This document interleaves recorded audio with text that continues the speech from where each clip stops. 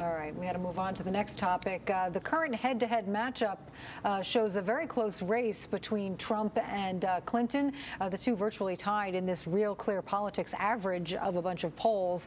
Those numbers also contain Trump's convention bounce and just one poll from after the Democratic National Convention. Pat Caddell, you object to the methodology of the poll done by Reuters after the DNC. Explain that. Well, the reason the polling Real Clear average was dead even, 43.7 apiece, until Reuters went back and reallocated their numbers. I've never seen anything like this. I've read carefully the methodological statement, and essentially what they decided was people who said neither.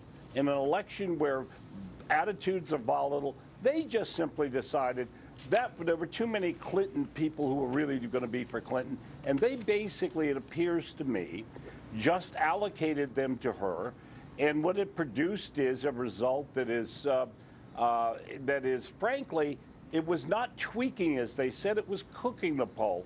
And I'm a little tired of what's happening in the media, including using every instrument they can to try to put their thumb on the election.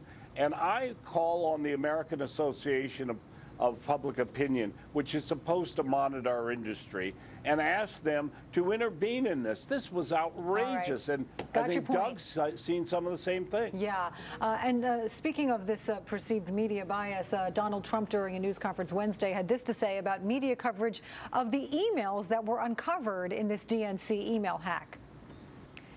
The Nonpartisan Commission on Presidential Debates is now responding to Donald Trump's suggestion that Democrats rigged the debate dates so they would happen during NFL games. Our political insiders are back: Pat Caddell, John LeBoutillier, and Doug Schoen. The commission says there are only 4 debates. There are more than 1,000 games. They can't possibly avoid them all. They do their best. They give everyone lots of notice so they can adapt, etc. Pat, what do you say to this? Well, first of all, I have to say that is, and I hope I can come back again to the point on this thing with Khan and so forth. But I want to tell you something. I wrote a piece a few months ago. I've been involved in this effort.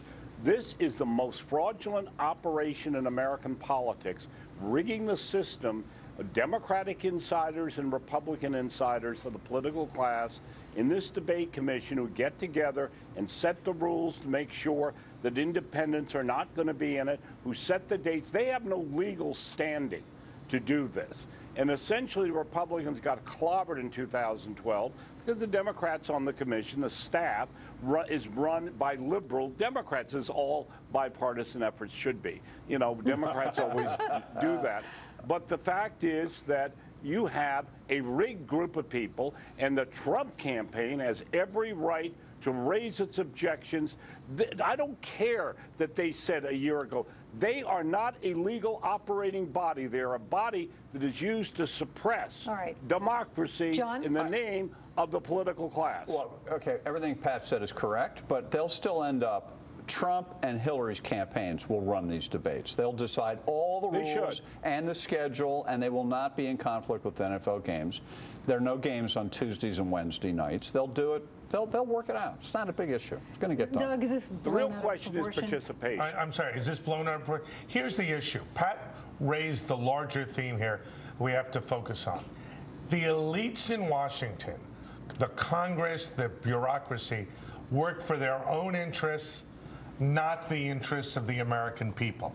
It's the theme Pat rightly spoke of, that Trump should talk about what Hillary's trying to talk about. The point I was going to make earlier is, given the tensions in the electorate, I think we're going to end up with an electorate that is now about 50-50. The momentum recently has been in Donald Trump's direction. Whether that can continue will depend on whether he can deliver his message, get his view of the world out in the face of Clinton's overwhelming resource and organizational advantage. Well, Pat was going to say the participation thing of third parties, Gary Johnson, Jill Stein. Good point. Whether they get in the debates. It's a huge issue, Oh, huge issue. Changes the whole campaign. It does. All right, we have a lot more coming up. Can Hillary Clinton overcome the criticism that winning in November would just be an extension of President Obama's policies? We'll hear more from our insiders on that. But first, Donald Trump.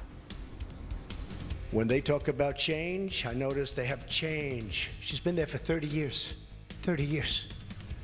There's no change. It's going to be the same. It's going to be an extension of Obama, in my opinion, worse.